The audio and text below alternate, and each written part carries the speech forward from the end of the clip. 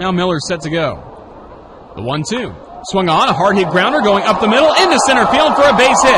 Yingle rounds third. Marzilli, the ball gets by him. Yingle will score without a play. Jacksonville walks off a winner 2-1 over Mobile in the bottom of the 8th in Game 1 of this doubleheader at Bragan Field. Mr. Bragan, ring that victory bell for the Jacksonville Suns.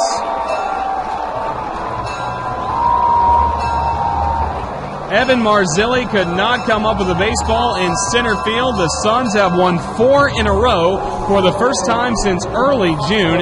And David Adams, the big hero tonight, as Adams gets the hit. And then Marzilli, as he was getting ready to pick up the baseball, the ball went just under his glove.